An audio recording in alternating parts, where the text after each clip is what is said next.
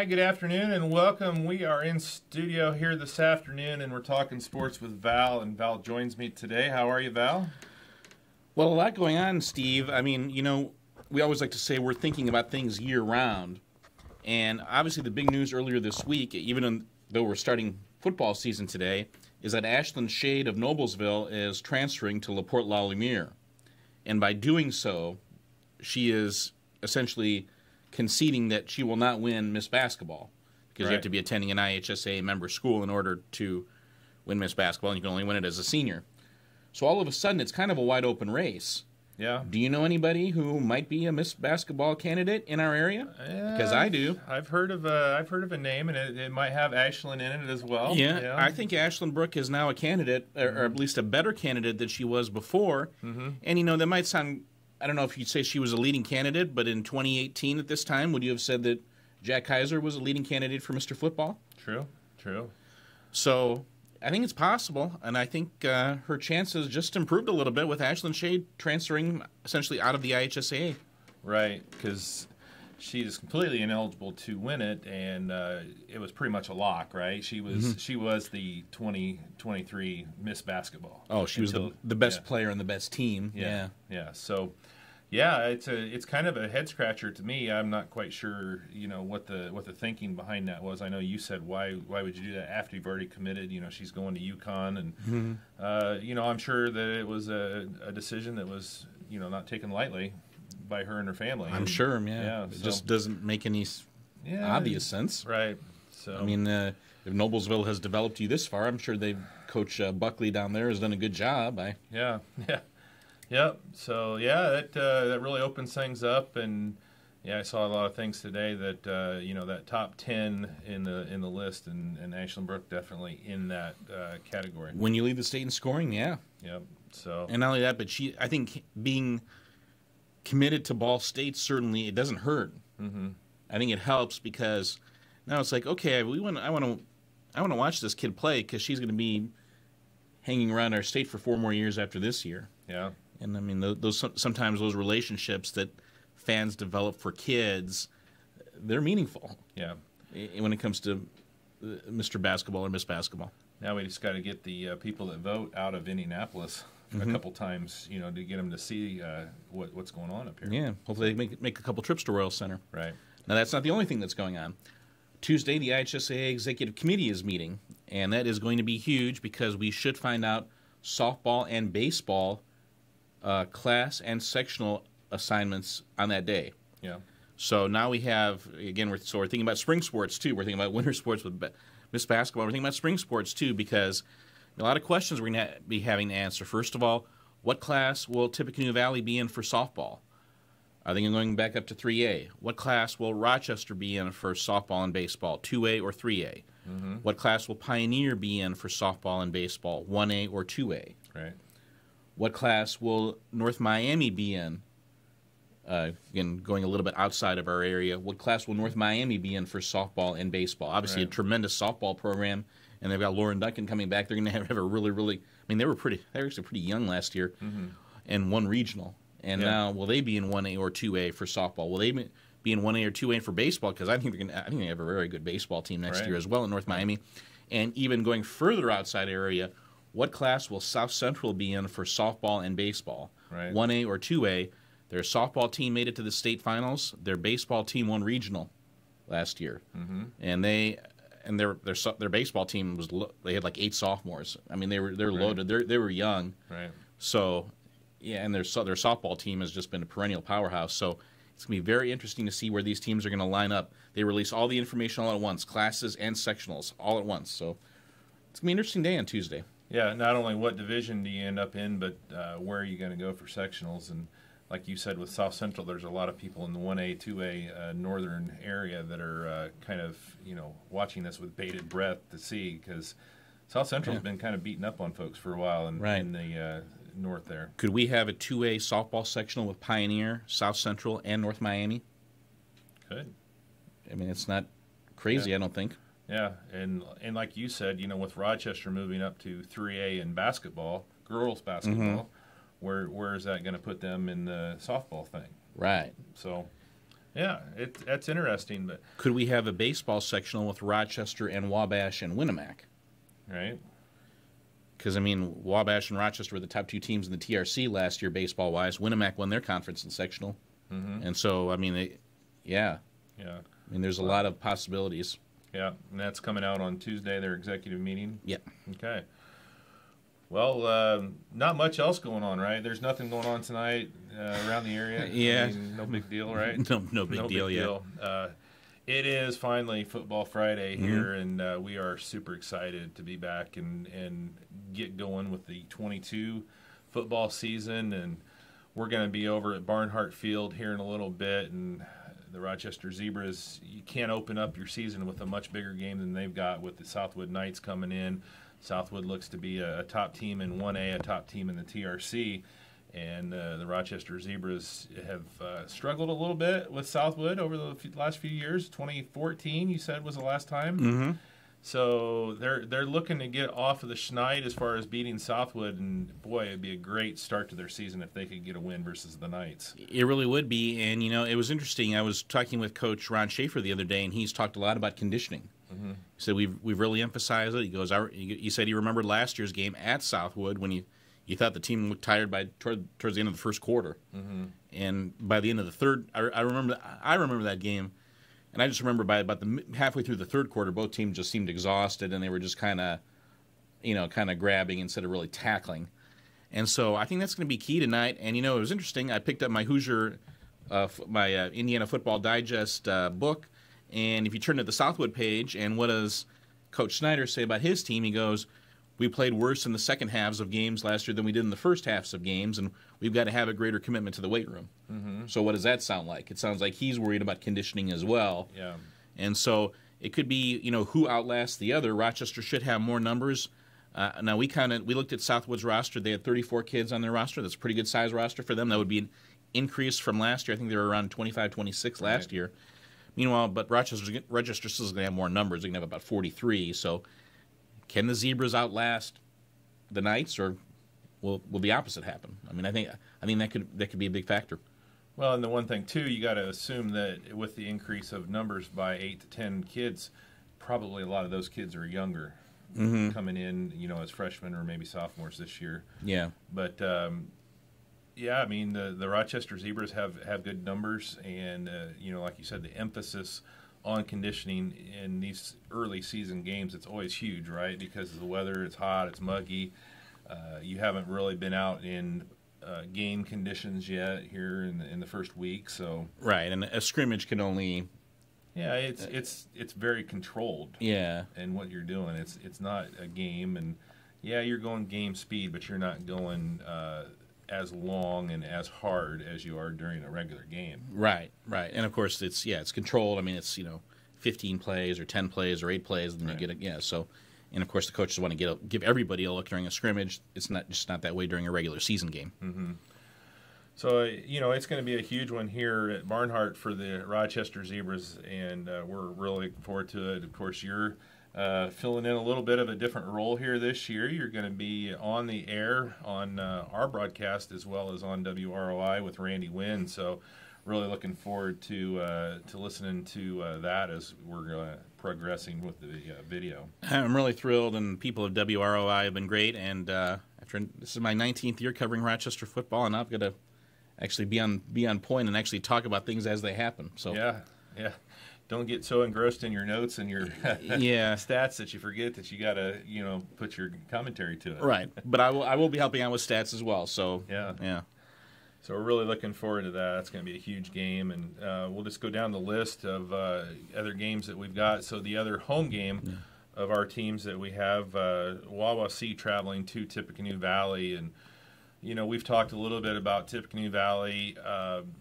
They had some graduation losses. They had some big-time graduation losses. They're going to be playing with a new starting quarterback.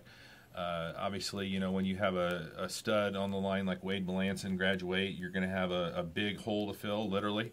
But, they have a ton of pieces coming back. I mean, they look to be just as good as they were last year. Yeah, they lost a lot, but don't feel too sorry for Coach Mo and his guys. I think the key to this game will be, can Wawasee's offensive line block Valley's front seven? Because you talk about Dalton Albert, I mean, I think he was underclass All-State last year as a sophomore. I mean, he's still only a junior at that defensive end spot. Okay, so if you're going to send a second guy you're going to put the tight end on that side and make sure he gets double teamed, well then who's going to block, Bailey? Who's going to block those other guys? Kyler Johnson, Kyler, from what we've heard, Kyler Johnson's was looking really great. I mean, first of all, he's a tall kid. I mean, he's 6'5", and they say Coach Moriarty said he's lost weight. But Coach Moriarty made it sound like a bad thing. He goes, "We need to park him at McDonald's for a few hours," but I think it's a good thing because I think he's gonna, if he can really move. I mean, and boy, he plays center on the basketball team, so he's got that good footwork. I mean, he's gonna be tough to block. And then the interior of the defensive line, those tackles are tough. And then you've got Noah Prater at that middle linebacker spot, and he's kind of sniffing everything out. I mean. And then, they've got so much speed at the outside linebacker spot with guys like Carl Parker and those guys. I mean, and then you've got Wade Jones at safety. Right. And, I mean, he is just, he hasn't done much of anything his first 2 years. He only led the state in interceptions last year. So not much, can Wawasee block Valley I think is going to be the key. Valley beat Wawasee 42-7 last year, and that was a Wawasee team that only won one game. And Wawasee averaged less than 10 points a game last year, so they only scored 7 against Valley, and the 7 they got was late in the game when the game had been decided. So, can Wawasee block Valley, and can they sustain possessions? Yeah. Because if it's 3 and out, I mean, it's just going to be a long night for them. So Valley looking for a new quarterback this year with the graduation of McBriar. Who are they looking at, do you think? Well, when we talked with Coach Moriarty on Sunday, he said it's a 3-man race between Marcus Jansma, Cody Eastgate, and Nate Parker, and he hasn't ruled out using multiple quarterbacks in this game. So if Nate Parker doesn't play quarterback, he's going to play running back. Okay. Carl Parker is going to play some running back. And then you've got Dalton Albert fullback, and he's going to get the ball a lot more this year. I mean, and he's not going to be fun to tackle. Yeah. I'm going to tell you that. I'm going to say that much right now.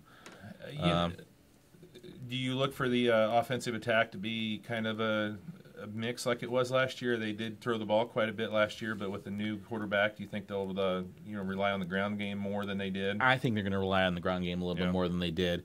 It was interesting. I mean, they averaged around 10 passes a game last year, but, I mean, Branson McBriar was so efficient in those. I mean, because he would be like 8 for 9 or 8 for 10 or 7 for 9 every game. And I mean, and these weren't like dump offs or screen passes. I mean, these were long passes, and he was really accurate with the deep ball. It'll be hard to get that chemistry, I think, between quarterback and receiver. So I'm guessing they'll be run oriented, and maybe we'll see if they throw in a few more passes there as part of the game plan as the season progresses. Yeah, probably more as they nail down exactly who ends up in that quarterback's position. Yeah. Caston Comets traveling to West Central. Caston has kind of had West Central's number the last couple of years. Even 3 years ago when they lost, it was a very, very close one. So what are you expecting as, Caston is also looking at a new coach and also looking with a lot of new faces. Right. I mean, Landon Schaefer's back at quarterback for Caston, and he didn't play quarterback all the time last year, but relatively speaking, Landon's a senior now, and he's been playing quarterback on and off since he was a freshman at the varsity. West Central's got a whole new quarterback and a whole new running back, so I think Caston's, even though Caston's doesn't have a ton of experience, I think they might have more experience than West Central does. Talking with Coach Ulrich the other day at the Moose, he was like, yeah, offense is something we do in between playing defense. I mean, he has really hit defense hard, and he's talked a lot about open field tackling and just getting people on the ground. West Central's got a good running back in Aiden White. He's a senior. We've seen him on the basketball court. He's a good athlete, but he hasn't played a lot of varsity football. I think they're going to be relying on him. West Central's going to try and get around the perimeter, so we'll see if Caston, speed-wise, can handle it. I think, Coach Ulrich's going back to the wing T, which is kind of the offense that he ran during his first stint. They were more of a triple option team under Will Porter. Now back to the wing T. Curious to see who's just going to get the ball in their hands. Some new faces. I mean, he even gave the ball some freshman kids like Jabez Yarber as a freshman. Saw some carries in in that scrimmage last week against Northfield. But they've got kids like Evan Howard too, who's a senior, has been kind of waiting his chance. I think this is going to be a very interesting to see if Caston can establish that running game. Yeah. You talk about the kids that graduated. Obviously, Sam Smith. I mean, he's going to leave some big holes on both sides of the ball. There, he was kind of the do-it-all, everything for Sam Smith and Grant Hickel. I think had combined for 17 of their 21 rushing touchdowns last year. Yeah. Combined for like over 3/4 of their rushing yards. So you see a lot of new faces with the ball in their hand. But Coach Ulrich said he goes these kids were unutilized, but he's pretty confident in their ability to carry the ball, and he thinks they can be productive. And the numbers seem to be the best that they've been there for a few years. Around 25, yeah. And I talked with Coach Ulrich. He goes, it's more than 11. Mm-hmm. Yeah, and that's his thinking. I mean, well, a couple years ago it was barely more than 11. Yeah. So I mean, to have some kids on the sideline there, right? He really. It sounded like talking to him. From what I interpreted, what he said, it really helps in practice. Yeah, because how you can line up. He goes. When you look at some of our winning teams that we've had at Caston over the years, you can look at 2010, 2011, 2012, that 3-year period. Because we really only played about 13 kids in the whole game. Mm-hmm. I mean, we played so. But having those numbers will help you out in practice. It can help you line up, have a scout team. So yeah, I think it helps out. And there's, we're going to see Pete Duval at center again, and it's a wing tee, but it's a shotgun wing tee. Okay. So you need a good center, and Pete is that. And then makes sense to freshman as well on the line as well. So yeah, Pete's not a bad commentator either. We wish we could have him for football, but we appreciate that he's out there on the field. Yeah, wish we could mic him up. Yeah, NFL film style. Yeah. One of these days, we keep threatening to do that. One of these days, we're going to do that. Mm-hmm. But we haven't yet. Talk about Josh Sullivan is going to be key in that fullback spot as well. I should mention him. Yeah. Talk about teams that are starting off with big conference games. We talked about Rochester Southwood, Culver on the road at North Judson, Liberty Field. You talk about a rough start for a team. I mean, this is a really good North Judson team, obviously a regional championship team last year. They did have some graduations, but, man, they got some really talented kids. Obviously, Cheyenne Allen starts it off for them. So it's going to be a tough one for Coach Zahner. Got a new offensive coordinator there with Austin Faust. So... Yeah. Good. Here's your first game as offensive coordinator. You're going against North Judson's defense. Yeah.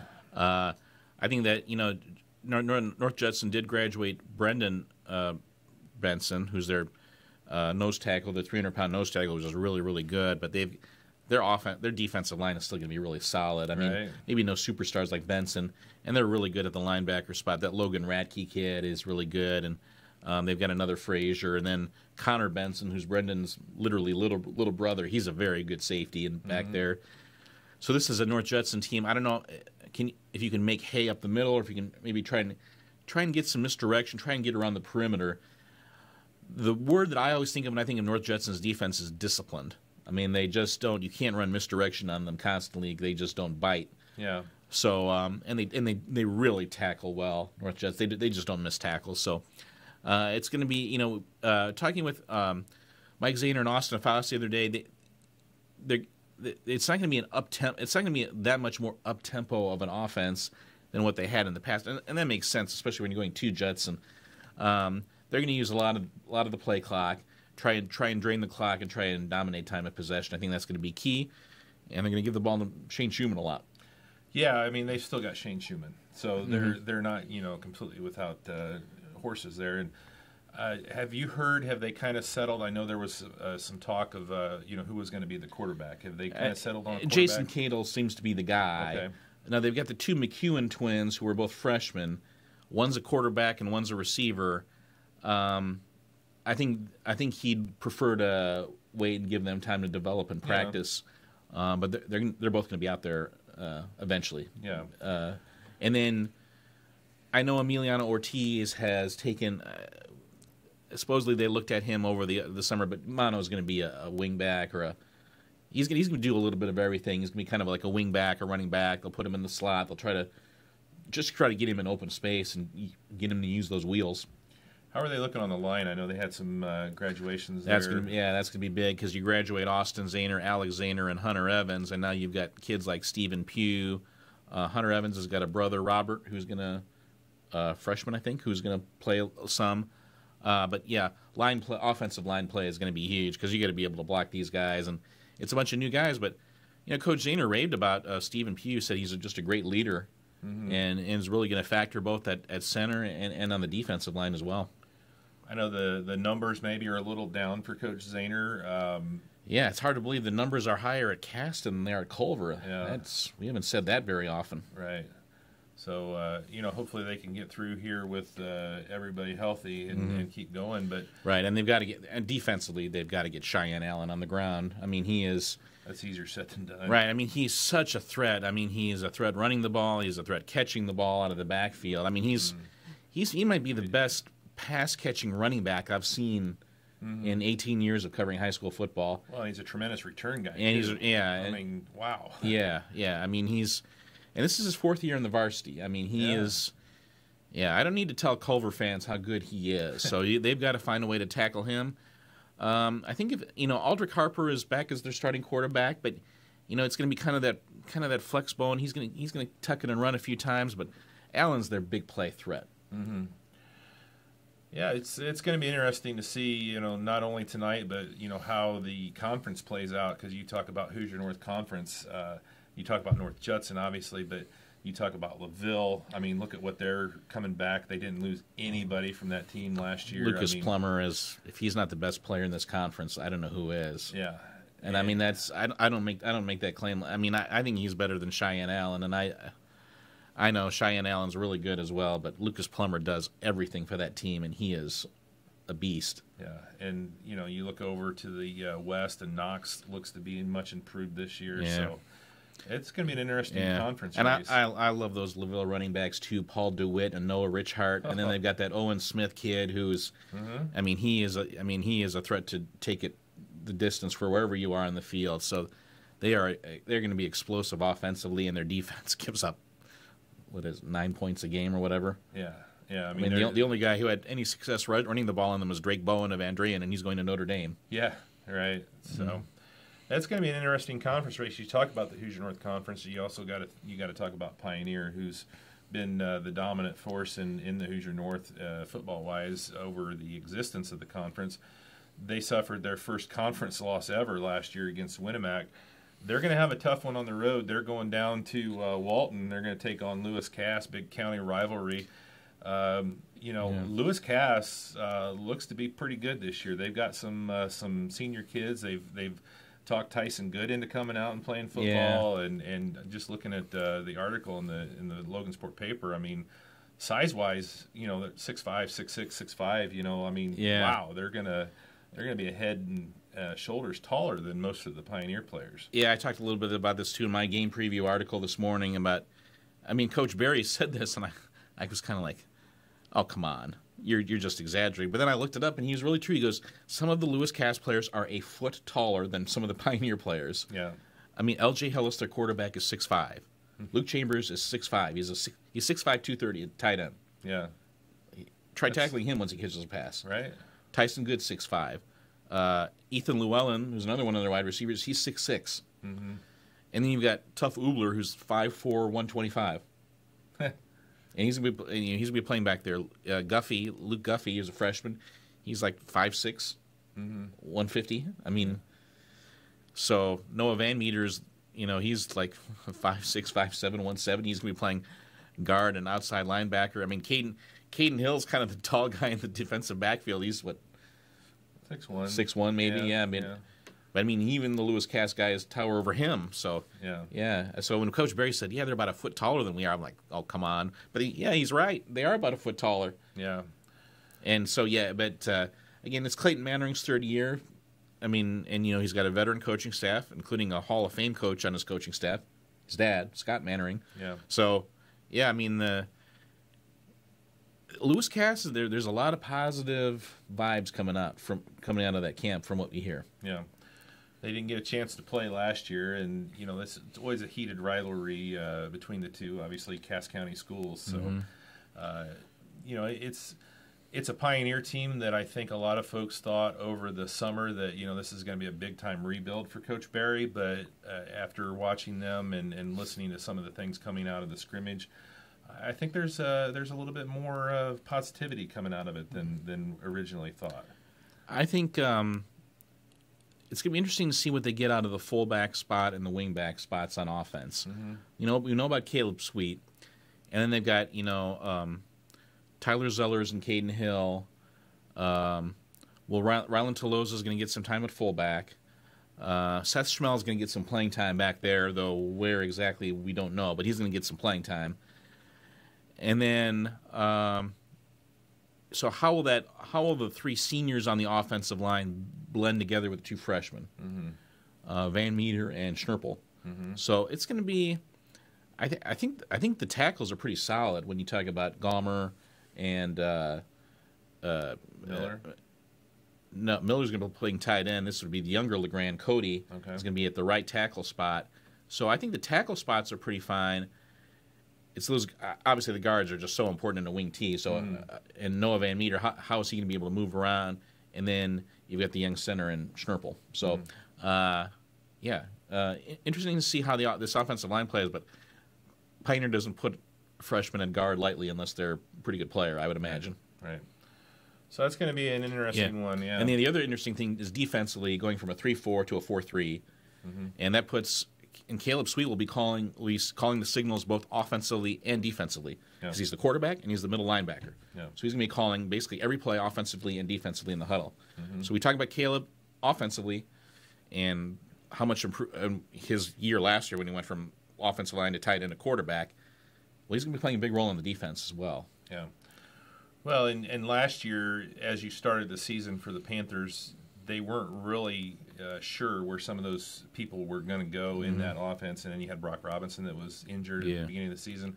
Now the offense seems to be more settled, but now the question marks maybe more so on the defensive side of things. Right. Now, Caden Hill, he was a cornerback 2 years ago. He's a safety now. And talking with Coach Barry, goes, hey, our safeties make a lot of tackles because you got to be able to read your keys, and if you know a run's coming, you got to be aggressive, and you can't, you just can't sit back there in the backfield and wait 5 yards downfield to make a tackle. You got to be aggressive. You got to make some tackles. So it's obviously they trust him, but Eli Guffey, he's a freshman. He's going to be in that safety spot, and he has a lot of responsibility too. But Adam Barry said that he really communicates so well, and that's kind of why they gave him that spot. So. Curious to see how this Pioneer defense plays. Yeah. And, of course, your cornerbacks are going to be dealing with some really tall wide receivers. Yeah. As tall of a set of wide receivers as you'll see all season. For sure. Yeah. So that's going to be interesting. And like you said, or like I said, it's a big rivalry game anyway. So, I know there's been some jawing kind of going back and forth on social media all week long. And Pioneer beat Lewis Cass 44-0 2 years ago. Yeah. And the year before that, Lewis Cass gave Pioneer the only 2 losses of their season. So it's, and then if you go back to the Jack Kaiser years, obviously, Lewis Cass struggled, throughout those years. So another interesting thing is that I was talking with Coach Barry about Caleb Sweet at quarterback, and he goes, we really didn't give him too many pointers last year once he took over quarterback. We didn't want to fill his head with too many thoughts. He was such a good athlete. He was making plays, but they really kind of hammered in kind of the fundamentals on the footwork at that quarterback spot over the offseason. So I'll be curious to see how he's kind of taken in if he's more refined this year. Yeah. Remember, he didn't become the starting quarterback until like week 7 or week 8 last year. Yeah. I mean, a couple weeks there at the offensive line, and then 2 or 3 weeks on the tight end spot. And it wasn't until the Knox game in which he became the starting quarterback. Yeah. So, you don't really. It was kind of a surprise when they said Caleb Sweet's going to be the quarterback, but he did a really good job, and as he had an off season to prepare for this year, it's going to be interesting to see what he can do. Yeah. So, all right. Any other football notes here before we take a quick break? I think that's about it. The 2 teams that I've been hearing a lot about these past after the scrimmage were Knox and Lewis Cass. Yeah. And I'll be curious to see how that Knox Winnemac game goes tonight. Yeah. It's going to be, obviously Winnemac rebuilding 20 of their 22 starters from last year graduated. Yeah. So It's going to be a little bit of a process there at Winnemac. There's one coaching move that we didn't mention over the summer, and I know it's not necessarily in our area, but Herb King, a guy who I've known, get to know, he changed jobs over the summer. He went from Seeger to Fountain Central. Okay. And, of course, Herb is a 1980 Tippecanoe Valley grad. Mm-hmm. Herb is in the Indiana Football Hall of Fame. He took that Rockville team to the state finals a couple of years ago. He's one of those Charlie Smith guys who, played with Scott Bibler. So kudos to Coach King and his new job. Well, it does have a little pertinence now because Rochester and Seeger are going to be in the same section. Right. Seeger has a new coach. I don't know much about this new coach. They were right around 500. I think they did get a vote in the poll, but it's hard to know about Seeger at this point. Lafayette Central Catholic, I think, is ranked number 5 or 6. Yeah. So they're the only team in Rochester sectionals in the top 10 to start the season. Yep. All right, let's take a quick break. We'll come back and we'll talk a little bit about the week that was here on RTC TV4. Advertise your business or service with RTC TV4. Advertisements on RTC TV4 will run during our local programming on Channel 4 and Channel 41. Your ad will be produced locally through our commercial production services for no extra cost. With an ad purchase, you will also get a banner ad on our sports blog written by our locally renowned journalist, Val T. Get more eyes on your business or service with RTC TV4. Call today at 574-527-4408 or please visit our website at www.rtc4.com. Welcome back. Here we are talking sports. It's a Football Friday, the first one of the 2022 2022. I said that right. The 2022 football season, school year. We're really looking forward to that. And we got some live broadcasts for you again this year. We started with the volleyball match on Tuesday with the Rochester Zebras hosting the Pioneer Panthers. And, that was... We knew for Rochester, obviously, graduating their frontline girls, Emily Hughes and Lexi Thomas, that they were going to be smaller this year than they've been in a couple of years. But, we also knew that it was going to be a tough first couple matches of the year. They went on the road to Plymouth on, was it Saturday? Yep. And then had a very good Pioneer team coming in here on Tuesday night. And you were at Plymouth and watched that one, and then we did the one on Tuesday, and it seems like the direction is in a positive manner.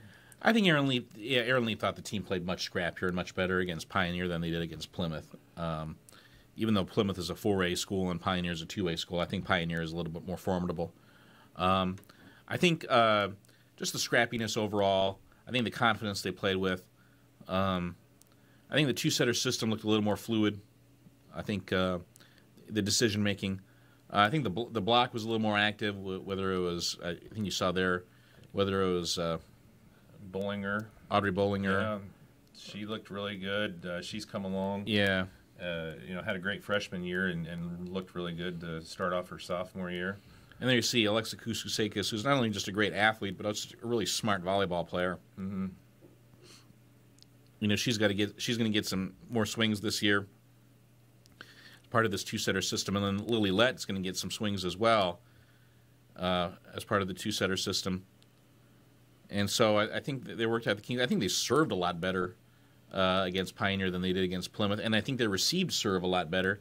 I talked with Erin Leap after the Pioneer match. She said, yeah, we spent all of Monday's practice working on receiving serve because we knew that Pioneer was going to get after it, and she thought they did better, but there's still even more room for improvement. Now, she's somebody who said that, hey, the Tomahawk tournament at North Miami is really where we kind of get our lineup straight every year, and, of course, that's coming up tomorrow. Mm-hmm. But, yeah, it was better, but still Pioneer was able to expose some of those holes in the Rochester defense, especially in the middle of the court. Pioneer tipped more than I thought than they typically do, but they were very effective tips. Mm-hmm. They did a good job of reading. And then you can just tell Pioneers, their players are just a little more sophisticated, volleyball-wise. I mean, in terms of some of their decision-making. And, you could tell, like, you watch a player like Brooklyn Borges, you can tell she's played a lot of volleyball. You watch a player like Mackenzie Rogers, and you can tell that she's played a lot of volleyball. And so Pioneer was just they were just you know, I mean, first of all, Pioneer played really, really well at their home tournament, the Cass County tournament, and they just kind of continued on with that. On Tuesday, maybe they weren't quite as effective serving. They missed too many serves for Coach Rod Nyes' liking. Quite a few missed serves, but Yeah. and even the serves they got in were a little too returnable. But I think for Coach Nyes' taste, but yeah, I mean, this is a team that's looking really good. There are fewer subs, but boy, I mean, with Borges and Rogers and Elizabeth Rance and on the front line and Mandy Weisenberger, they've always got a good block, and they just have offense coming from all over the place, and it makes you have to defend so much of the court. Yeah. You see that right there. I mean, Weisenberger, I mean, she has really developed over the last couple of years, and she's just a huge hitter. And it's going to be a, but her placement, too, has just gotten a lot better. I mean, she can take some off. And, she's a higher percentage hitter, I think as well. Mm-hmm. And that's just another one, too, that, she was kind of stuck behind some really good players like Madison Blickenstaff and, a lot of just really good players. Kennedy Korn, yeah. Yeah, I mean, you put a Mandy Weisenberger on any other team as a freshman, she's probably playing, all varsity all the time. Right. But, it's going to be interesting. Obviously, these two teams could meet again at Rochester come sectional time, and, we'll see. We know that Coach Leap has done a great job of working the team, getting them better with the process, and they're gonna have to really get that process going this year. Right.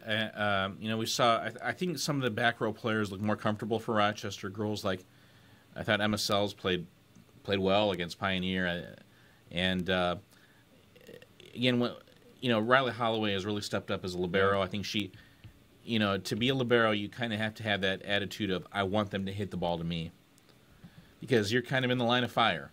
I mean, and you have to show that you can handle, being aimed at. And I think Riley looks just terrific at that.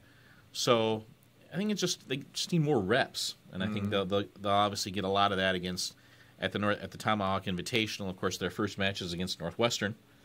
Yeah. And, if you don't know about McKenna Layton, she is a really good volleyball player, too. She just had a little bit of a milestone last night with her 1,000th kill. Yeah. So, she's only 6'2". I mean, going to go play at Purdue with her sister for basketball. Yeah. I mean, she hasn't done much. Yeah. So Rochester will play Northwestern and Delphi in the pool play matches, and then they'll play 2 more matches after that. I think Wabash is going to be there. I know South Adams is usually there, and South Adams is very, very good every year. I mean, they are one of the top teams in 2A every year. So, it'll be a good challenge. And then Caston will be there, by the way, as well. Well, that's a great transition, Val. Let's go. We should mention, too, Pioneer's going to the You killed my transition. Oh, sorry. That was a beautiful transition. Pioneer's going to the Franklin Central Invite. Pioneer's playing Martinsville and Rossville. Okay. In pool play, and then 2 more matches after that. Coach Nye says, hey, we're going to lose some matches. This is the time to get the losses out of the way. Martinsville's a good 4A program. Rossville's they're going to be tough, too. Yeah. Yeah. Rossville's got some kids who play Boilers Junior with the Pioneer kids, so they're all friends. Yeah. Well, it'll be a good, litmus test for the Panthers to see where they're at. All right. So sorry to kill your transition.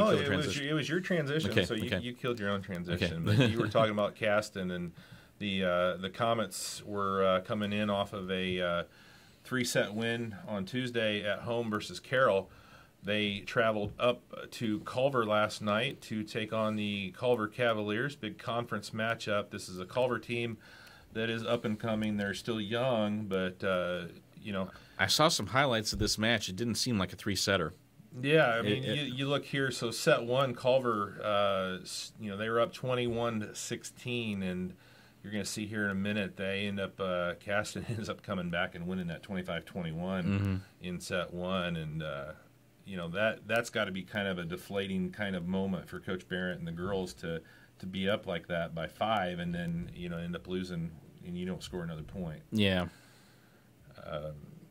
But the other interesting part of this dynamic was Gina Hurlmeyer makes her coaching return to Culver on the floor where she had so much success with the Cavaliers basketball squad, but she comes back as a volleyball coach now for the Caston Comets. Right, and I think she's the right coach for Caston right now in terms of, she knows these kids very well, and she knows how to talk to them. She's obviously respects them, but she's going to push them in the right ways. And we saw that. I was at Pioneer for the Cass County tournament. I saw that, and I think they're only going to get better over time. We've already seen girls like Alexa Finke and Macy Hinderleiter really step up as hitters. And so you're not going to be able to just focus on, say, Isabel Scales. And then in the back row, I was really, first of all, they don't have Taylor Schaefer back yet because she's on a mission. She's doing a missionary stuff. So if they get her back, that'll give them some more height on the front line and will help out from a blocking standpoint.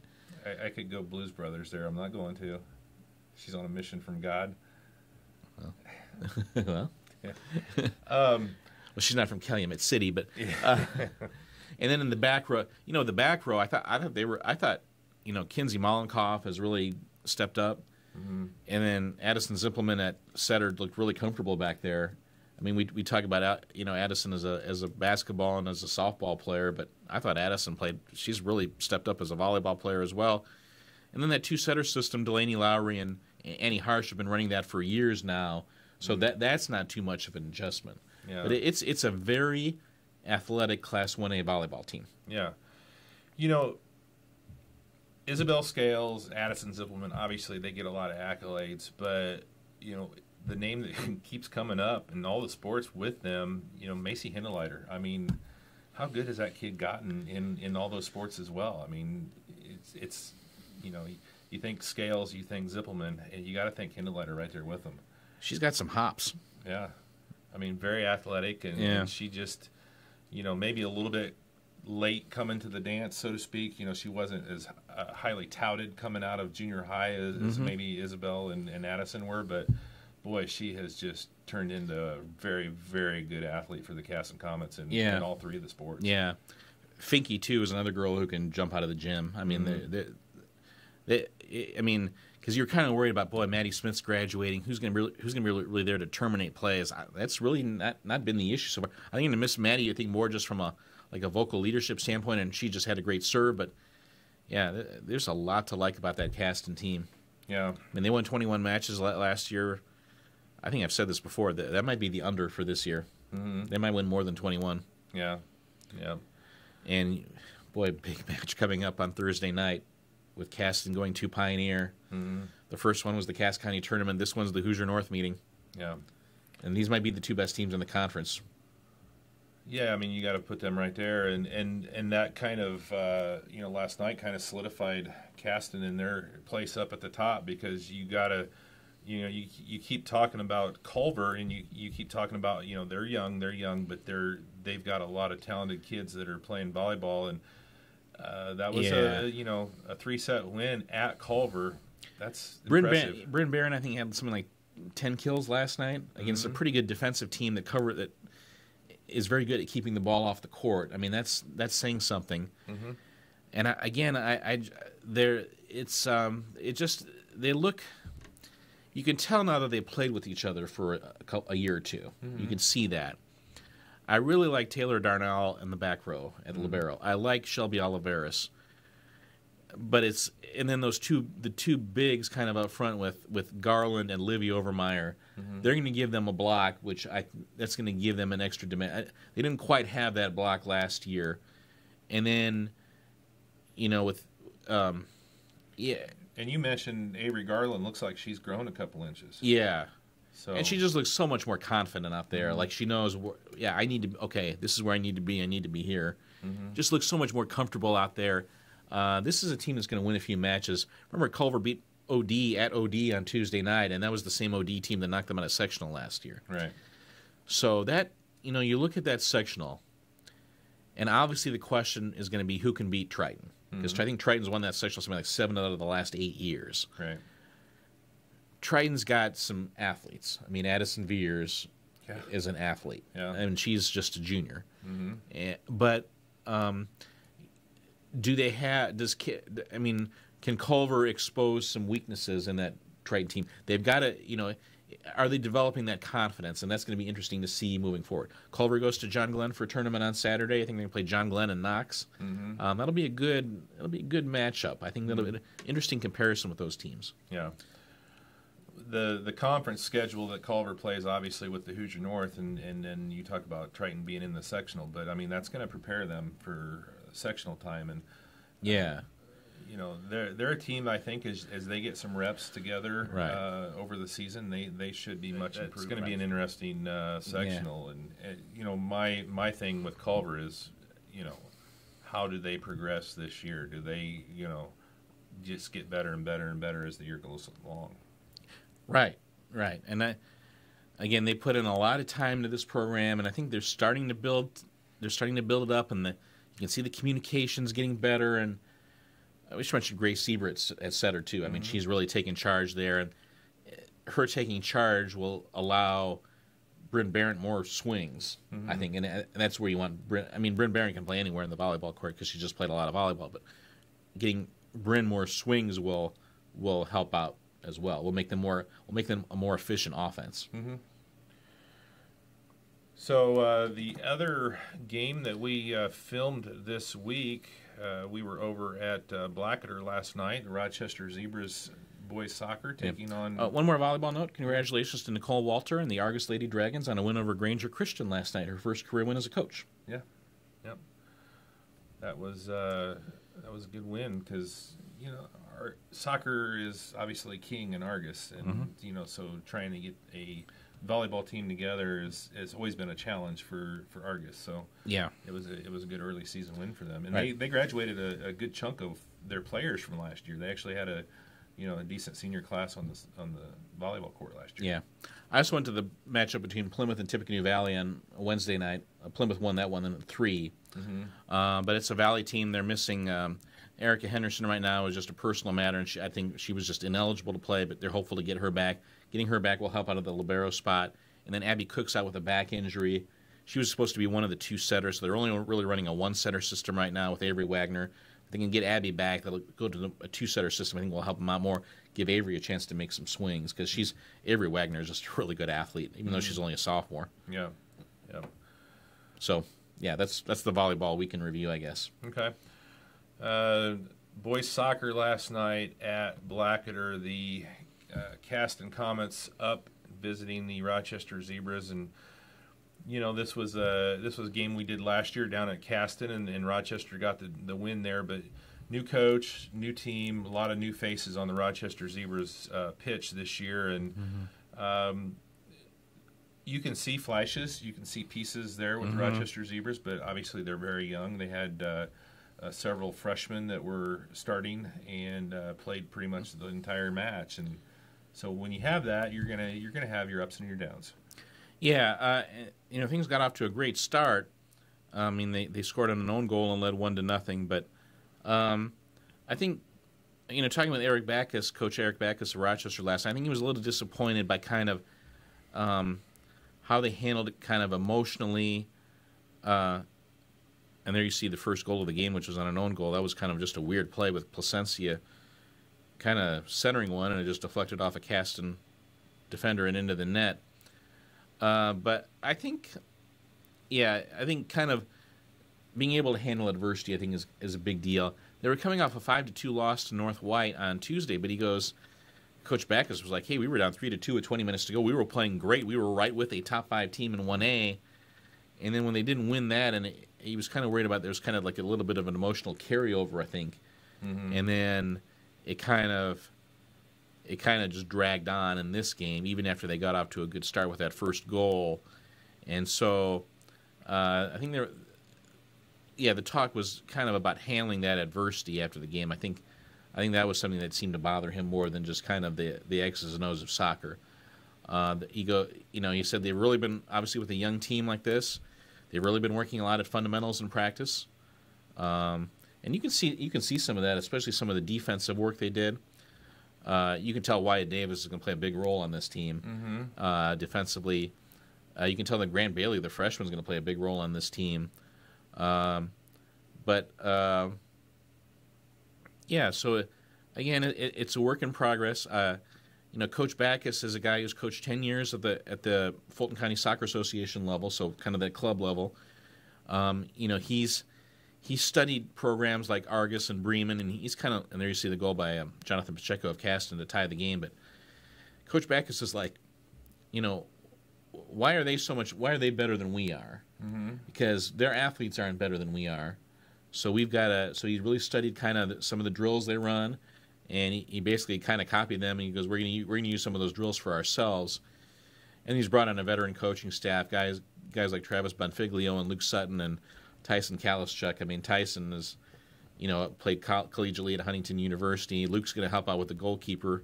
This right out of the halftime, almost a Vinnie Stone-esque play right there, just knocked out of the way.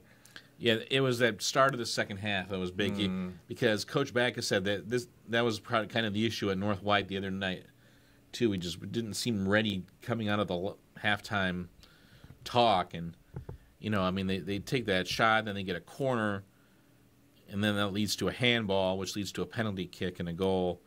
You see it's kind of just a madhouse, and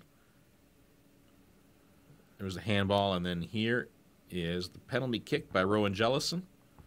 And it was a little strange, too, because you had 3 of the 6 total goals that were scored that were off of PKs with handballs in the box. And you don't normally see that. And an own goal and 3 PKs. Mm-hmm. So...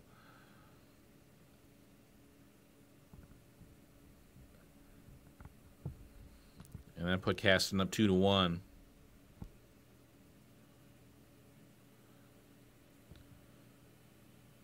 Yeah, I mean, just like that. I mean, you had some really good work there, by the keepers on both ends of the field. But there again, another rebound shot, and Caston able to put that one in. Yeah, that was Pacheco again, and I was talking with Narciso Sanchez, the Caston coach, after the game, and yeah, I mean, obviously after 2 tough games, they're trying to figure out a lineup. He started the season with Brock Hook at keeper.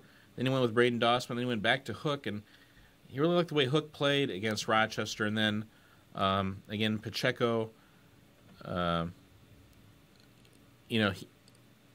he's just so fundamentally sound, and he gets a lot of goals that way. And then, again, they're going to miss Colby Pugh. He's out for the year with a torn ACL.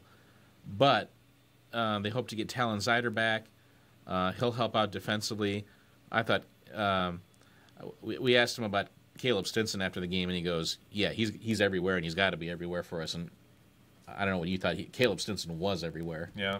I mean, defensively, he's such a good athlete. I mean, you see him out there; he's just a standout. Mm-hmm.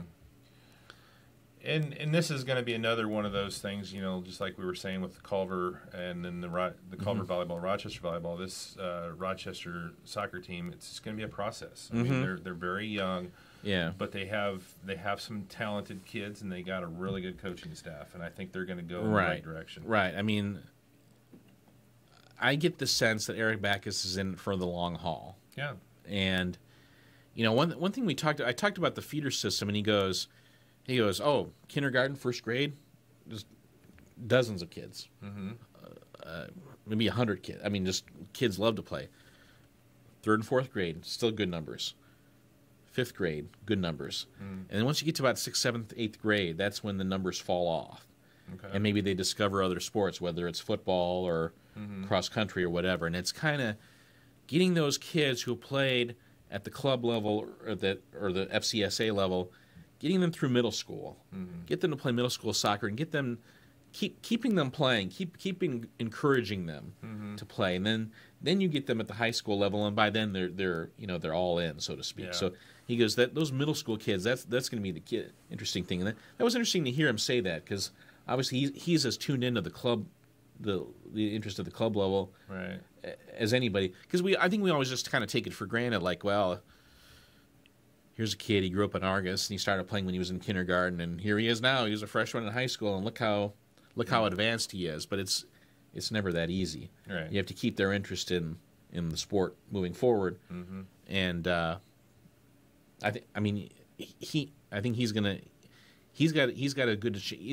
have a very he's gonna be very involved in trying to increase that interest, especially at the middle school level. Yeah. Moving over to the Rochester girls, they were on the road last night down at Mechaniqua, and they picked up a nice win to start their season. Right, a 3-1 win, and a lot of new faces this year, but a lot of old faces too. And I think they're going to be relying a lot on girls like Kendall Bradley and Amy Williams. I think there's a pretty good amount of athleticism on this team as well. That had to have been hot last night, playing on that turf at Mechaniqua. Right. Numbers are a little bit down. I think the key is keeper at the goalkeeper spot, because you lose Kaylee Witz to graduation, and she was so key to that team. I mean, you didn't have anything to worry about for basically the last 4 years. So developing that keeper is going to be big. But it's again, Rochester's the defending TRC champ, and they rolled to that conference. I mean, I don't think they really got much of a challenge. Getting by Mechaniqua actually last night, I think that was pretty huge. But it's just, again, it's the good thing about Rochester is that they were getting kind of a balanced production from the senior class, the junior class, the sophomore class, and the freshman class. So, I'm not worried about numbers long term for this program. I think kids want to play soccer, girls want to play soccer here, and I think it's gonna be a good team. I think they've got some leadership too. Yeah. I know Mackie graduated as well. She was a really good defender for him. Right, and Mackie's helping out on the coaching staff this year. Really? Yeah. Awesome. So, it's good to see them get a win, especially on the road at Mechaniqua. A fairly good Mechaniqua squad. So that's a good way to start the season. Right. I think that'll be we could look back on that and see how big a win that was, especially being your first game, having your first game of the season be a conference game. Yeah. Girls soccer will stay there, go up to Argus. The Lady Dragons suffered a tough one on the road against Kankakee Valley and came back and tied Plymouth. Maybe not quite the start that Coach Stone was looking for there for his Lady Dragons, but a couple of really good teams to start off the year. Yeah, I haven't talked with Coach Stone yet. From basically looking at the stats, I think the Plymouth game was a lot better, a lot better. I mean, they really probably deserved to win that Plymouth game, and having to settle for a tie was frustrating. But they were down 2-0 and got a 2-2 tie out of it. When you've got girls like Emma Dunlap and Ariana Allen, you're not going to be lacking for leadership. And then Lily Hines is a junior, but she's played as much soccer as anybody. Yeah. And, of course, Lily's just got eyes in the back of her head and soccer instincts that are just crazy good. The fact that they've been able to score goals is pretty good, I think. I'm kind of curious to see what they're like defensively and what they're like at that goalkeeper spot, because they lose Lizzie Edmonds to graduation, and I'm not sure they have a whole ton of experience back there. Coach Stone, he makes no.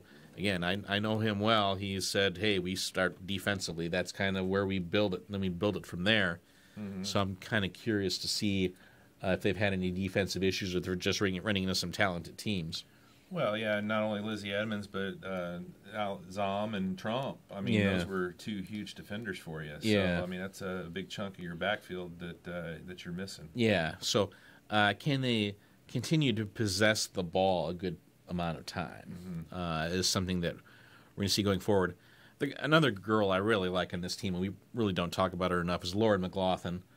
She is just so deadly with those free kicks, and just a really smart, heady player. And I think she's going to make an even bigger impact this year. Yeah, I don't think there's going to be any issues at Argus. They'll be fine. But like I said, you're starting off with a couple of really, really good teams, and right. And then moving over to the boys' side there, tough one against Warsaw the other day. Yeah, they lost 8-0, and this is just a young team. I can't recall. You look on the grade levels, and I can't recall seeing the number 9 so many times. They've got a lot of freshmen on this varsity, so We have a lot to learn still about this team, but it's a Warsaw team that's ranked in the top 20 in 3A.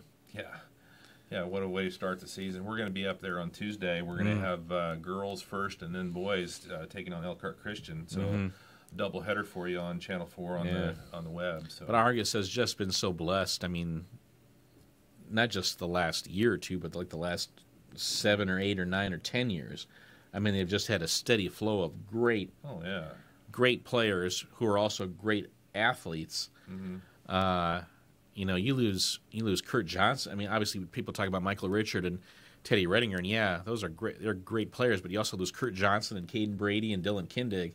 Yeah. I mean, there are just a lot of holes to fill, and I'll be curious to see how they mature going forward. I don't doubt their work ethic, but it's just an experience thing. Yeah. It's it's going to be a little bit of a rebuild year for Coach Vanderweel, but I don't think anybody's going to feel sorry for him a bit. And not at the Class 1A level, no. Right, and you look at it, they're back in Class 1A. They could very well win that, and they're hosting the sectional again, so they could very well win that sectional. Argus plays by far the toughest regular season schedule of anybody in their sectional. By far. I mean, it's not even close. So you might look at their record at the end of the regular season and go, boys, I don't know what's up with Argus, but really there might not be anything up. It's just a matter of playing just some really tough teams game in and game out. I mean, they play Oak Hill on Saturday, and Oak Hill is going to be another tough opponent. Yeah. Another boys team that we cover that has a pretty good start to their season going on, Tippecanoe Valley. They have a 2-0 record coming in and doing really well. Coach Brown, first-year head coach. So for Valley after 14, 15 years at Rochester, and John Ruiz is one of the best players in the area, and I think he's going to even step up even more this year. I think they're defensively, I think they're going to have to communicate well, but it sounds like they're doing so. I mean, they shut out Caston, they beat that Metro Rage team, which is a club team of combined kids with Northfield and Southwood. Things are off to a very promising start there. I mean, I sense a lot of confidence. I was kind of curious about who's going to score goals after you graduate a kid like Caleb Petkin, who was just so fast and such a big part of their offense. But it sounds like that hasn't been an issue at all. And then defensively they've been good. Trevor Brown coach teams always play a pretty entertaining brand of soccer. I mean, the ball's just flying up and down the field. Valley fans are going to enjoy this. I think they're going to enjoy what they're going to see here. This is a step forward, and you got to be able to take a step forward because it's a conference that has been dominated by Manchester over the years, and Valley has. Again, this is still a relatively young Valley program. I mean, this is a program that's only 8 years old. Yeah, and can Valley hang with the team like Manchester, who's been so good for so long in this conference? Yeah. And then after that, you got to go to the sectional, where Manchester's there, and you also have 3 top 10 teams in your sectional, with Fort Wayne Concordia, Fort Wayne Dwenger, and Culver Academy. Yeah, not much going on there with that one, right? Yeah. It's going to be interesting to see. Now, I haven't really heard any news out of Culver as far as soccer goes. I have not heard anything either. I think they had a scrimmage, but I have not heard. I've not seen a roster yet, but. Okay. I know Coach Levette is very dedicated to that program, and look forward to seeing them down the road. Yeah, haven't. They were supposed to either. They were supposed to have played Hebron. Culver was supposed to play Hebron on Thursday night. Haven't gotten a score from that one yet. Okay. Culver girls were supposed to have played Peru the other night. I haven't gotten a score from that one. Culver would be heavily favored in that game, I would imagine. Yeah. Culver girls play North Miami on Saturday, so that'll be an interesting test. It's at North Miami. But again, with girls like Isabel Villegas and Kaylee Hamilton, and Cassidy Banks. Again, my Banks is confused. Yeah. But I mean, they've got weapons, and so it's going to. Culver won 14 games last year. They're going to win quite a few games again this year. Yeah. Just again, it's another team who's going to be their goalkeeper because he graduates Sophie Heath. I mean, she was a big part of their team. Yeah. Also, congratulations to Culver coach AJ Neese, became a dad. Really? Last week, he and his wife Allison. Allison used to be Allison Zahner. Yeah. So congratulations! Congrats. Wow. So Andy's a grandpa. Well, Andy's been a grandpa, but another grandpa. So that's awesome. So All right, let's take a quick break, and then when we come back here in our last segment, we'll talk a little golf, cross country, and tennis. As the cross country teams and the tennis teams are now getting underway with their seasons, as well as the girls' golf. So we'll talk a little bit about that in our final segment here on a Football Friday. We'll be back in a moment talking sports with Val. Are you looking for a new set of wheels to get you from point A to point B? Mike Anderson in Rochester has exactly what you need to get you where you need to go. Whether you're looking for a new vehicle or a used one with great gas mileage, Mike Anderson in Rochester will be sure to fit you with your new dream ride. Stop on in for a test drive or call today at 574-498-2626 to see how Mike Anderson in Rochester can steer you in the right direction.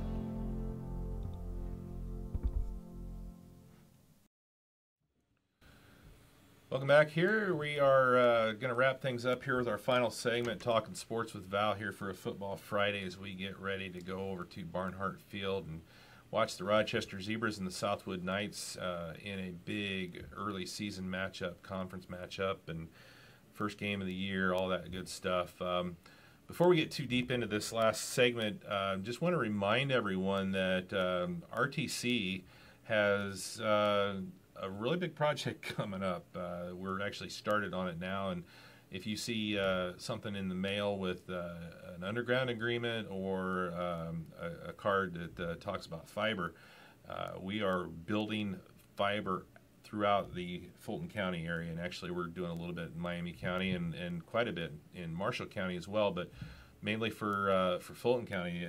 If you live in Fulton County, within the next 2 years, you're going to have access to our fiber internet connections, and the underground agreement is not saying, hey, we're ready to get your fiber installed. That's more of a thing that when we run the mains past you, we're going to have everything set to where we can actually run up to your house, and then that's going to get you on quicker as we progress. So just keep your eyes open, because there's a lot of stuff going on. I know the construction meetings for the guys over there, they just talking about some of the stuff that they're doing and the different areas they're working. Lighters Ford area, Kewanna area, Fulton area. They're over in Akron, Mentone. I mean, wow, they're spread around, and they're going to be busy. They're going to be hopping for the next 2 years. So look for that to come your way if you're in Fulton County. And that commercial with Michelle talks about, it's you need more fiber in your diet. It sure makes a world of difference. If you haven't had fiber internet, it's pretty cool. So let's talk a little golf. The two programs that we've really followed. Actually, you could throw Pioneer into that mix as well now, because they've kind of found their stride a little bit. But Valley and Rochester golf, I mean, they're just off to a blazing start this year. Right, Rochester with a great week already. They won a three-way match at Winnemac. They beat Winnemac and Knox at Moss Creek on Monday night. Shot a season low 177, and that season low lasted a grand total of 1 day, because they shot a 176 the next day and beat Western 176-196 on Tuesday at home. Beat a Western team that made it to the state finals last year. When you get into that 170 number, I mean, that's a good round. Yeah, for a girls team, yeah, that's outstanding. And it's that top three, and it could be a different low scorer every night. Sometimes it's Olivia Bailey, and some nights it's Ava Thomas, and some nights it's Peyton Moore. Definitely.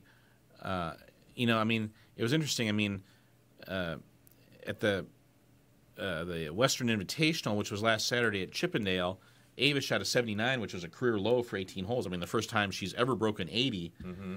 And yet Peyton shot 87 and Olivia shot 87, and that was kind of viewed as a disappointment.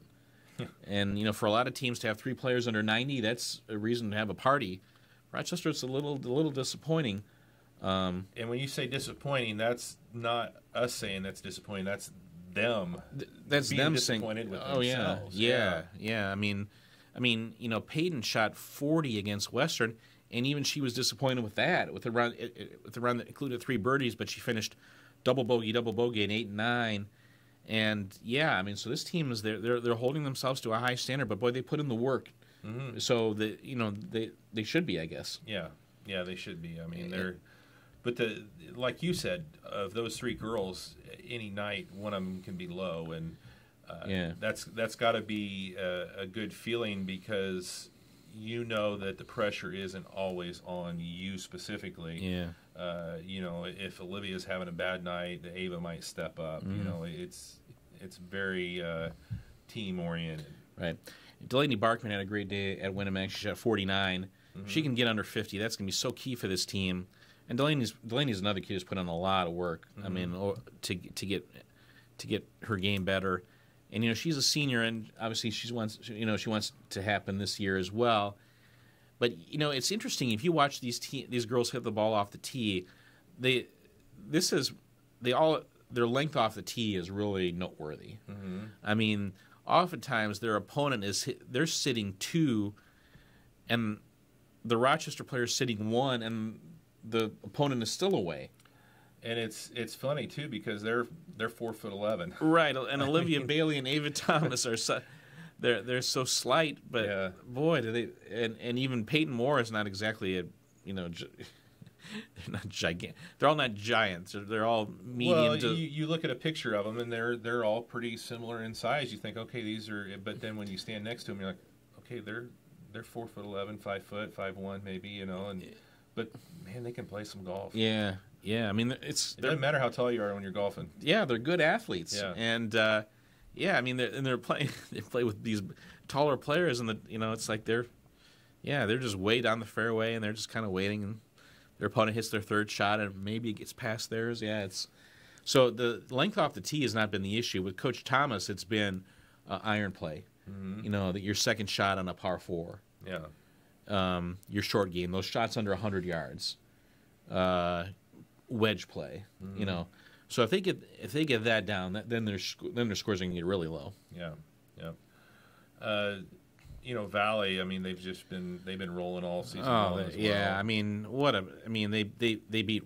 They get Warsaw and Wabash coming to Round Barn last night, and they win fairly handily. I mean, Valley does not beat Warsaw very often in girls golf. They beat them last night. Beat them by 14 strokes. Did they really? 170 to 184, and Wabash at a 217. And Madeline Weaver 39. I think it was 38. Tied with Warsaw's Abby Peterson for medalist honors. Lily Alt has really stepped up her game. I think she shot 43 last night. I mean, if she gets in the low 40s, boy, look out, because Molly Moriarty. And again, it could be with Valley. I guess it's kind of similar to Rochester, because Madeline's usually the number 1 player, but it could be Lily, it could be Kaden Smollett, and it could be Molly Moriarty. It could be the number 2 player on any given night, and they're all capable of shooting in the low 40s. 170. That's really playing well.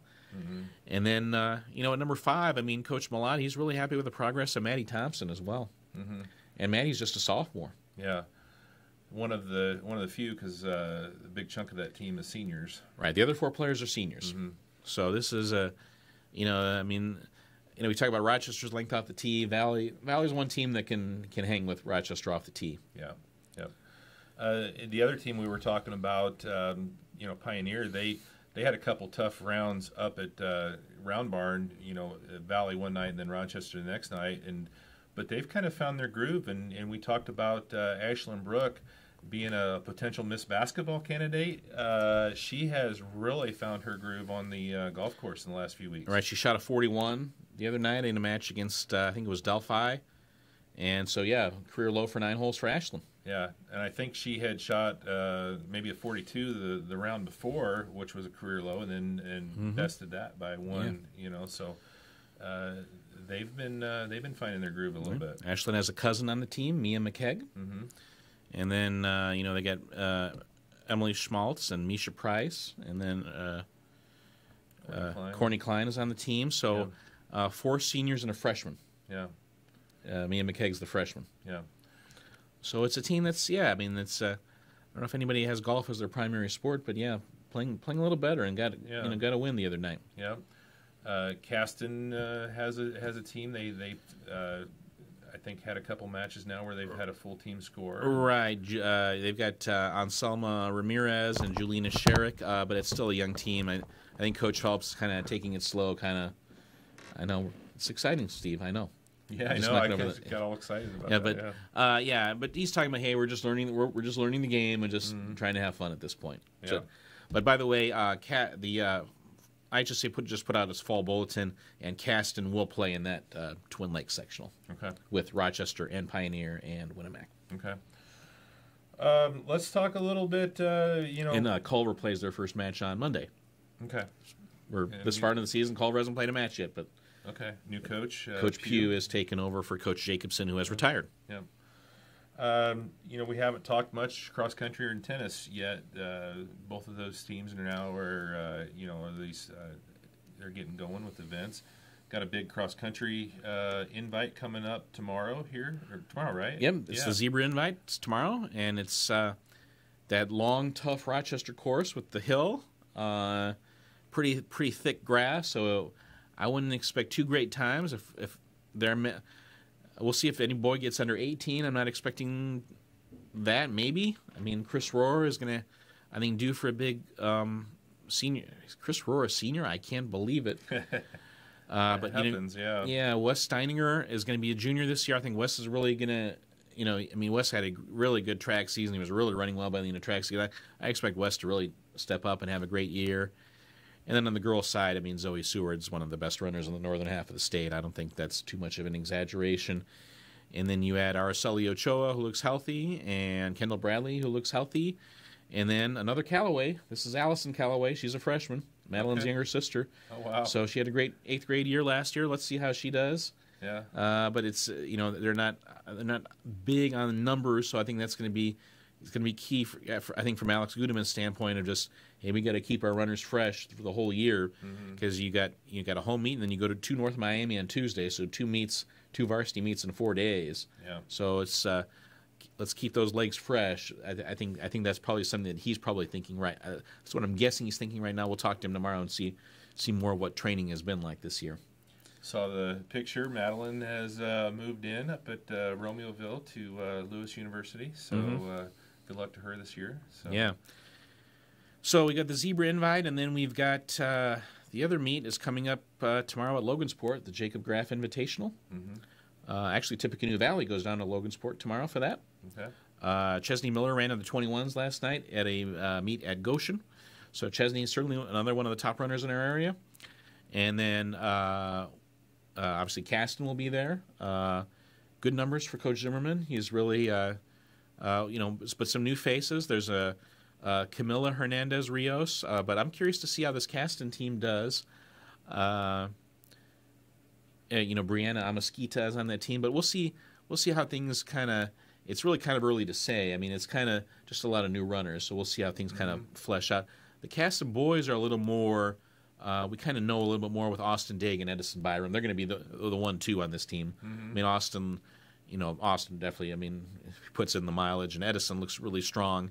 I'm expecting a strong year from Edison Byram. I think they're going to be that Caston boys team is going to be one of the top teams in the Hoosier North. Yeah. So they're going to be there as well, and Pioneer's going to be there, and that's a Pioneer team with a lot of good kids. Yeah, they've really come along, and I got a chance to watch a lot of them in the spring with the track season, and Leighton Dott, and obviously Violet Montgomery, and Jackson Baker, and a little right. They're a little more experienced on the boys' side than the girls' side. A few more question marks on the girls' side after Violet. But that's a good boys team when you talk about Meyer and Baker and Cooper. And Dot. That's a good team. I know they put in a lot of miles over the summer together. Yeah, all three of those boys. So Coach Williams does. I'm impressed with the job that he's done there, and I think one of the, Austin Brook too. Austin Brook, yeah. One of the better teams in the Hoosier North. They won the Hoosier North last year. I think they might be the favorite again this year. Yeah. Didn't really lose a lot graduation wise. Talking about getting older, it's hard to believe that Violet's a junior this year. So. Yeah, it tends to happen. So, any other cross country notes? Much going on in Culver cross country wise? No, they don't start until next week. They go to Northwood next Saturday, the 27th.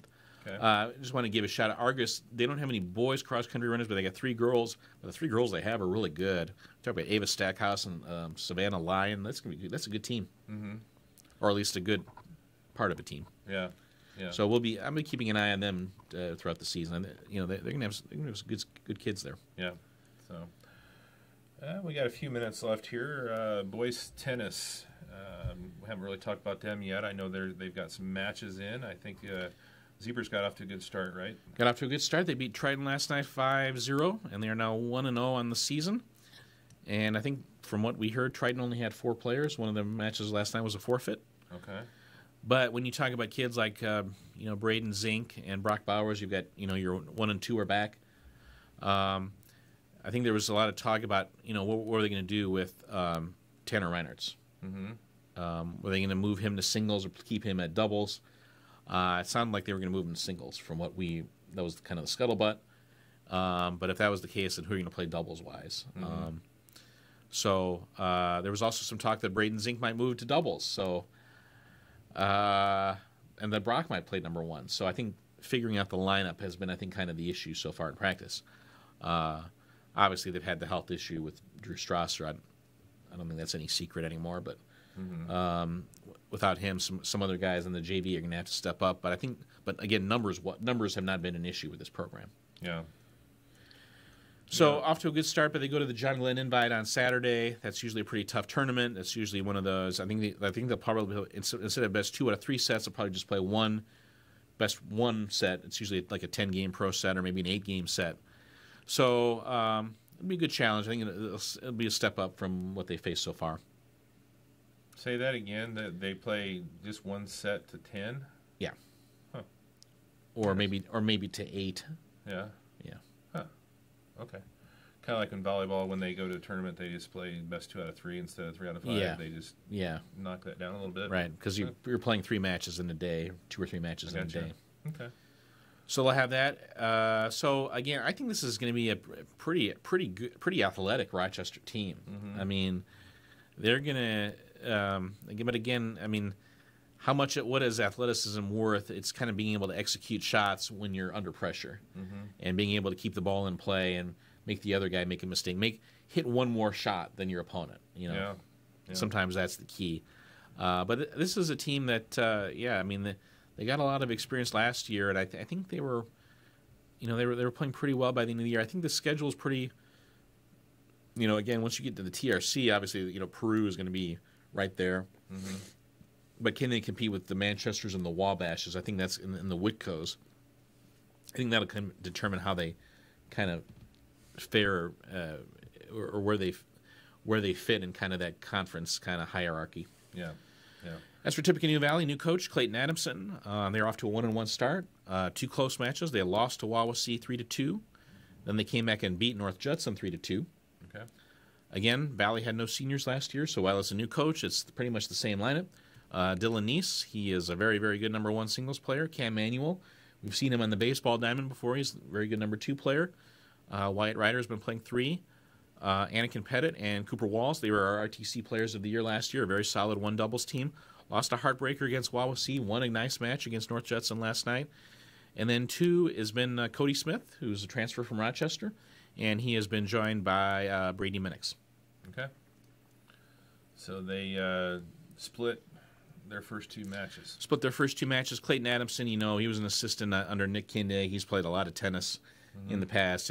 He was, I think he was a good choice as coach. I think he's a guy who will fit right in and create a work ethic with that program that I think will help out. But again, just as Rochester has to worry about Peru in the conference and Culver Academy in the sectional, Valley has to worry about Peru in the conference and Warsaw in their sectional. Mm-hmm. And of course, Wawasee, they lost to Wawasee, and Wawasee is a potential sectional opponent as well. Right. Yeah, that's our tennis, right? That's the 2 that we have. Yeah, we haven't heard where Valley's sectional is going to be. We heard the Warsaw courts were under construction. I don't know if they're done yet. Mm-hmm. If they are done, Warsaw will host a sectional. If not, then the sectional will be at Columbia City. Okay. Which I haven't had a chance to get there since they've finished that complex, but they built a brand new high school and all of the sports fields and stuff up there at Columbia City, and so I know that was a big project that was going on as I was transitioning into RTC full time. So that's actually hard to believe, but tomorrow is 4 years that I've been here full time. So that's Time has flown by for sure. So, Yeah. So we actually have a little bit of time here. We're a little early. We got about 5 minutes. What's your thoughts? What did we miss? What do you want to, anything you want to share before we go? Yeah, I've just been really, the girls' golf season I think has really gotten off to a good start. I'm really excited to see girls' golf moving forward. It just stinks that Rochester and Valley are in different sectionals, but I think that Twin Lakes sectional is going to be a lot of fun. At the end, it's going to be. I can't remember the girls' golf season where I've been this excited going into kind of the season and seeing how these girls progress. Where you got on one hand you've got a veteran Valley team, and on the other hand you've got a really young Rochester team. Right. And then cross country wise, it's interesting. I'll be interested to see. It seems like numbers are kind of down throughout the area, but we've got a lot of the runners we do have are all really good. So, Charlie Schwenk retired over the summer, and she taught 44 years, and she was so instrumental in getting kids involved in this town in running. Just hey, give it a try, and that leads to so many kids. And boy, cross country is so kind of my friend did it, so I did it too. So hopefully more kids will get into cross country because it's a great sport and it's a lifetime worth of a lifetime of benefits if you get into running because for good health. Yeah. So that's what I'm hopeful of, and then.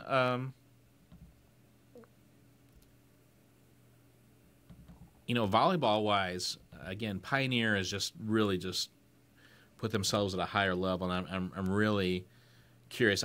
You could argue that Pioneer is playing better volleyball now than they did at any time last year, and I know they were very good at times last year, and they went 7-0 and won the conference. But this is a Pioneer team that I think has set themselves up for success at the Class 2A level. Yeah, and you talk about their numbers being down. I think it's actually going to be a little bit of a benefit for them because I think there was right. We were just talking about lacking numbers in cross country, and now we're just talking about being a bad thing, and we're talking about this. But yeah, I mean everybody is so multi-talented and multi-skilled on that team. Yeah, and it's going to be better, I think, for Coach Nyes rotationally. I think there's going to be a more steady rotation, and I don't think you're going to have to worry about, hey, why am I not getting playing time or anything like that. Yeah. Not that anybody was going to go to Coach Nyes about that, but I'm sure there was maybe some, hey, why am I not getting a lot of playing time things. Yeah. But it's going to be fun, obviously, with Rochester hosting not only the volleyball sectional, but they'll be hosting the volleyball regional as well. So we're really looking forward to that. Of course, I'm just really excited about football. We're getting back at it here in just a few minutes, and just excited that that's back. And everybody's excited this time of year. Hopefully, they'll maintain the enthusiasm. Somebody's gonna be a little more enthusiastic than others. Yeah, I mean, after week one, but week one is always nobody quite knows what to expect. Yeah, week. And high school and football, all that work you did over the summer, and all that work you've done the last 3 weeks, and this is kind of your first test. Yeah. Do you pass the test? You studied for the quiz, and you took the quiz last week with the scrimmage. Now the test is here. Yeah. Yep. See how you come out. So. One other thing, I was at the Valley volleyball match the other night, as I mentioned, against Plymouth, and I hung out with Sophie Bussard. Yeah. Who was in town. Believe it or not, Daylin Bussard, who's a freshman on the Valley's volleyball team, is Sophie's niece. Okay. Remember, Sophie has 2 brothers who are like more than a decade older than she is. So Sophie is an aunt. She became an aunt when she was like 8. Yeah. I actually, one of her brothers is an electrician. And I actually, would run into him from time to time on job sites. Yeah. Yeah. So Sophie, and I talked with Sophie, and she is recovering from her torn ACL. She's still got the scar, but hasn't been cleared for 5-on-5 yet. But again, practice doesn't start until October, so still working at it, but definitely in a good mood. No, she wasn't wearing any crutches. She wasn't on crutches or in a brace or anything. She was just walking normally, just getting strength back together, and still has 2 years of eligibility left. Yeah. That's awesome, and I saw a thing, too, where she is carrying a 4.0 GPA, so she's doing well in the classroom as well. So I'm not surprised. Yeah. I mean, Sophie's going to do great things after she graduates, whether that has to do with basketball or not. Yeah, yeah. By the way, Ann Seacrest got a assistant coaching job at a small college in South Carolina. Really? Yeah. So. Okay. Awesome. Mm-hmm. She's just fresh out of. She graduated last year, this spring. Yeah, I think I want to say it was. IWU? Yeah, I want to say it was 2021 from IWU. Yeah. Oh, 2 years. Yeah, Yeah. 'cause she graduated from high school in 2017. Okay. Yeah. So. Yeah. Well, congratulations. I know. She was always a huge fixture with Valley basketball. Oh, She had a great career at IWU. I mean, just tremendous. I mean, just the best kid. Yeah. I mean, just as good, as nice a kid as you'll ever meet, and at the same time, a fierce basketball player. But at the same time, she would, she's the first kid to laugh at herself when she would do so, when she would do something weird. I mean, she's just the best kid. Yeah. Well, we're going to wrap it up here for Talking Sports with Val, and coming up next, you're going to hear Val's voice again as we move over to pregame here. How's he going to get to the field this quick? Well, we're taping this, and we're going to play it right before the game, but Val and Randy coming up next on RTC TV4 as they give you the call of the Rochester Zebras, Southwood Knights coming up next. So we hope you enjoy it, and good luck to the Rochester Zebras. Val, good luck to you as you, you've done a lot of games for us, so it should be just second nature, so don't worry about that. I think it'll be great. So thanks for everybody tuning in, and we will be back next week with Talking Sports with Val.